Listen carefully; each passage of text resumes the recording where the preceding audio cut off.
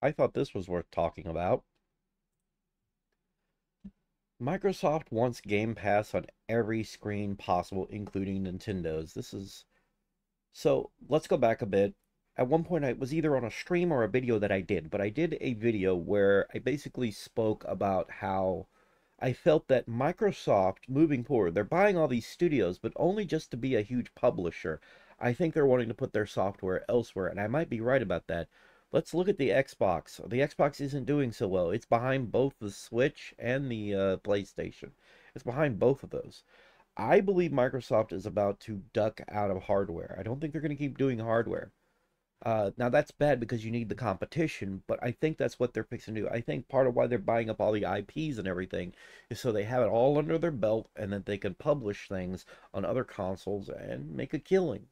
I might be wrong about that, but I think that's the approach possibly going forward. I don't know, but this is what came out of Microsoft's who is the guy's name? And I'm such an idiot for not having it. You know what? It'll come out as I read this. Uh, Microsoft and Nintendo have a pretty good relationship, which has allowed for games from some Microsoft IPs to be available on the Nintendo Switch and Nintendo Switch Online. Microsoft has also frequently expressed a desire for bringing Nintendo and Xbox fans together. Xbox head Phil Spencer has even mentioned that he considers Nintendo Switch players to be part of the Xbox family. He considers. I don't know about that. That's a little telltale sign of right there. If I ever heard one, it's a little unnerving. But anyhow, that said, Microsoft's initiative seems to include Game Pass as well. Xbox CFO Tim Stewart said this. Tim Stewart has recently said during a Wells Fargo TMT summit that, quote, it's a bit of a change of strategy, not announcing anything broadly here, but our mission is to bring our first party experiences. They're putting the and in there. I hate when they add the ands. He didn't say the and, don't add the and.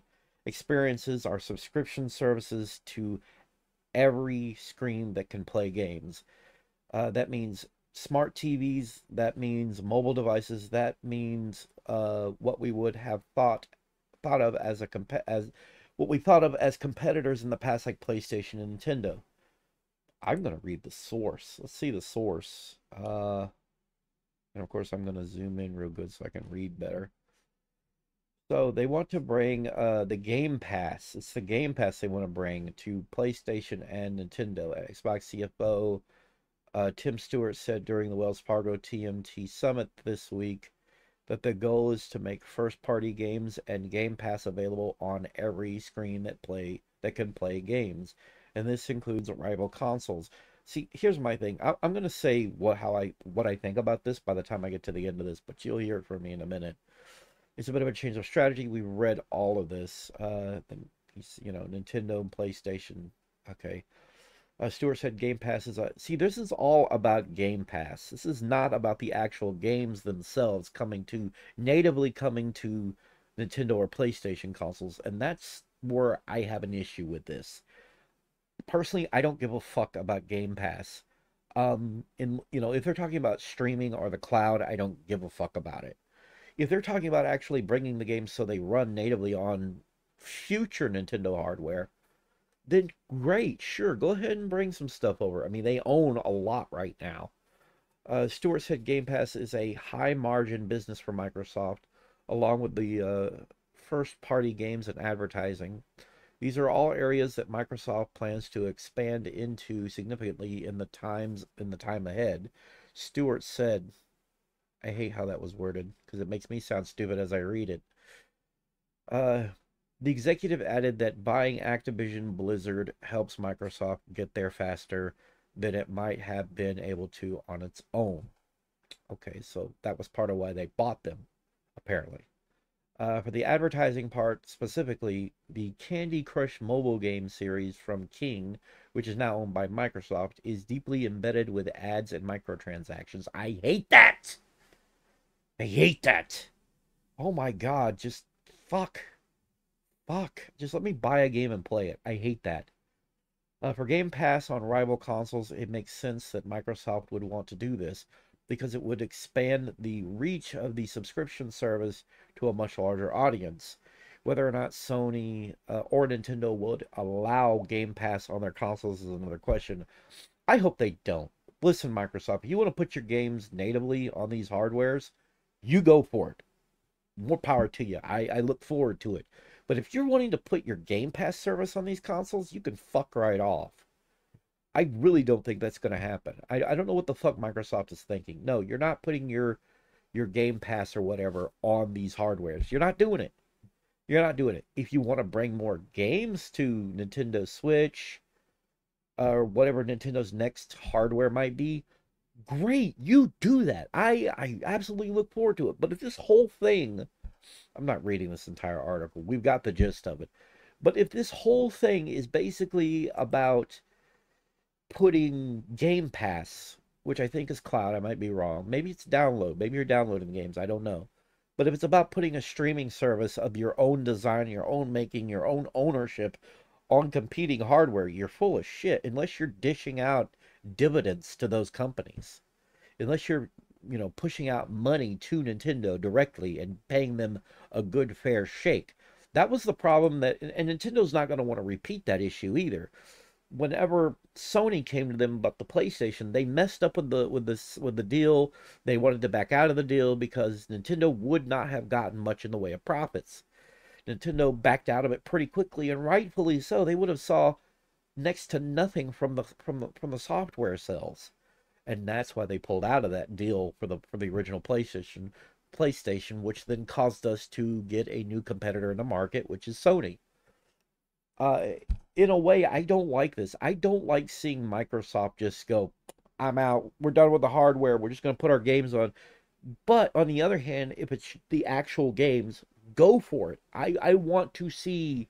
I'm not a big Call of Duty fan, but I want to see the next Nintendo hardware to have Call of Duty. I want the next Nintendo console to have World of Warcraft, I guess. Just anything they own, I want them to continue to get Crash Bandicoot, of course. Love Crash Bandicoot, and now Microsoft owns Crash Bandicoot. The character that was thought to be a mascot of Sony, he was always thought to be a mascot of Sony, is now under the control and ownership of Microsoft. There's something to be said there. There is something to be said there for that. Here's the thing: Sony never wanted mascots. I hate that. I hate that about Sony. Sony, embrace the mascots, embrace them. Nintendo pumps out a Mario game every now and then, and it's always gangbusters. You had a chance long ago to build an IP and everything, to build these things up for your company, and you just backed out of it like idiots.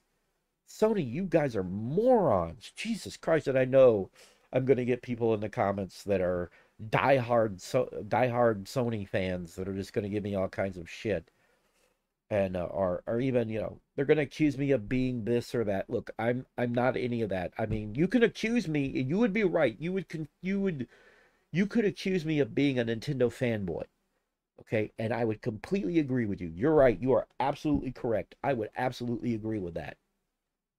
Yep. But that's it. That's where it ends. Right there. That's it. Yeah. Again though, I don't want to see Microsoft just put their stupid online crap on there. I don't want them to see that. I just don't want to see that. I would rather just buy individual pieces of software. I don't want to pay a monthly fee for your Game Pass. Sorry, Microsoft. I don't. I don't care for that.